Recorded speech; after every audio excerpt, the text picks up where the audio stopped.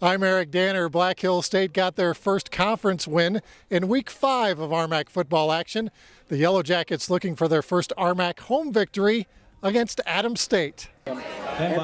At Black Hills State, they say fear the sting, but there was no sting from either offense in the first quarter. Second quarter, Ward Anderson going for the touchdown pass, broken up by Bobby Anzuris in the end zone, nearly picked off. The Jackets take advantage of new life. Anderson plunging in. Black Hills leads 7-0 after an Adams State touchdown. The Yellow Jackets defense swarming. They had 4 QB sacks on the afternoon. Boone Bowker gets Trevor Eggleston here. We're tied at 7 at the break. Third quarter, Black Hills marching down the field on their first drive. Again, a short touchdown by Anderson makes it 14-7. Next drive for the Grizzlies, Eggleston sacked by Aaron Olson. He fumbles. Ball recovered by Thad Stotler. Jackets cannot move the ball. Settle for a 33-yard field goal by Devin Rounds. It's 17-7. Next possession for Adams on 3rd and 29. Eggleston takes off, goes airborne, lands awkwardly. He would be taken to the hospital. Luckily, he checked out okay and would make the trip back with his team. Enter Cody Davies at quarterback. He gets the Grizz going. Short pass to Jamar Brown to move the chains. That leads to a David Van Voris field goal, and it's a 7-point ball game heading into the fourth quarter after a missed field goal. Adams State goes to the ground. Michael Carl busts the longest play of the game, a 50-yard run. Carl is from Rush, Colorado, and that's exactly what he does, rush the football. That leads to another Van Voris field goal. Adams now down 17-13, under 4 minutes to go. Trent Butler with the nice run, but he coughs up the football.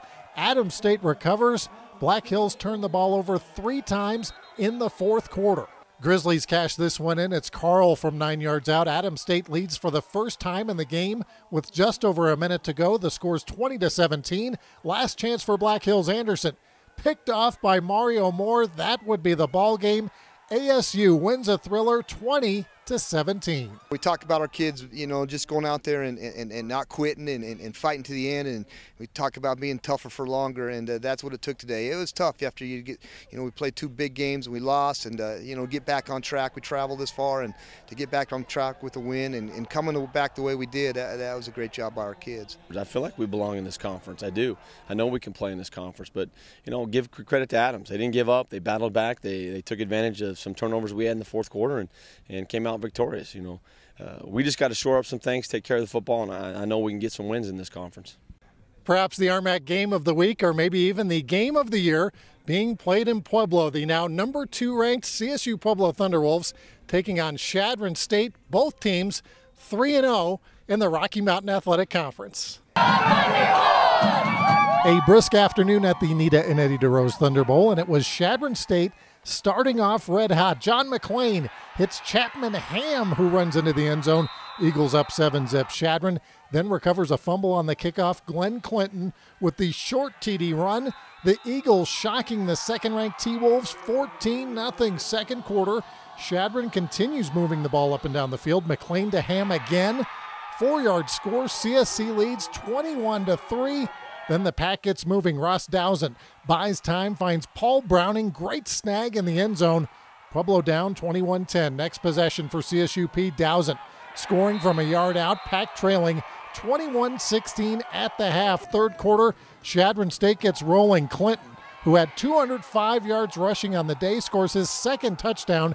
Eagles lead 28-16. Thunderwolves respond. J.B. Matthews turning the corner and going 32 yards for the score. Pack trailing now 28-23 after Matthews leaves the game with an injury. True freshman Cameron McDonald comes up big. 13-yard run for the end zone. We're tied at 31 heading into the fourth quarter. This is like a great heavyweight fight. Pueblo in the red zone. Dowsett picked off by Connor Casey. Chadron takes advantage. Michael Madkins had just 2 carries on the day. How about this one? 47 yards, juking and jiving for a touchdown. Chadron retakes the lead, 38-31, under 2 minutes to go. Pack at the 1. Dowson makes it interesting, but he scores. We're tied at 38 and heading to overtime. Pueblo with the ball first. McDonald gets it all 3 times and scores from 8 yards out. Chadron now has to score a touchdown. Last chance. McClain, his pass is incomplete. The only time CSU-Pueblo leads the game is in overtime. They win a classic 45-38. We were able to find a way to win it, at the end, it was just one heck of a football game. I don't know whether we did anything different or not, but maybe we played with a little sense of urgency when we had to, and we were able to make the plays when we needed to. I think today definitely galvanized us as a team, and we really made huge strides in that. We knew we were going to take some shots today. Chadron's a great team, and I think this is a springboard for us emotionally and as a team moving forward. The following week, 6-0 CSU-Pueblo at 4-2 Colorado Mines, and this looks familiar. The Orediggers score first. Matt Brown to Cody Rankin from 5 yards out. Mines up 7-0. Still first quarter, Dowson running, takes a big hit. He fumbles, recovered by Ryan Wood. Orediggers cash in. Brown to Doucette. Colorado Mines leads 14-0. The Pack fall 2 touchdowns behind for the second week in a row. Second quarter, Pueblo gets on the board. Dowson to Browning. 9-yard score. It's 14-7.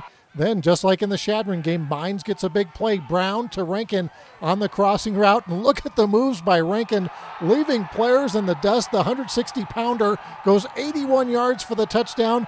Mines leads 21-10 at the half. Third quarter, CSUP gets some big plays. Dowson to Marcel Williamson. That is good for 60 yards, and it would set up McDonald. Pack now down 21-17 after a couple of 3-and-outs by Mines. Dowson to Roger Fannenschmidt, 34-yard touchdown. Pueblo leads for the first time on the day with 5 minutes to go in the third quarter. It's 28-21. The Thunderwolves would score in all 4 of their possessions in the third quarter. Dowson, his third touchdown pass of the game, and it's Williamson who had 3 catches for 119 yards, and this big TD. CSU Pueblo wins 35-21. We just had a great push from the line up front, and I knew I was going to have to go out there and get those tough yards, so I just went out there and tried to run as hard as I could behind him.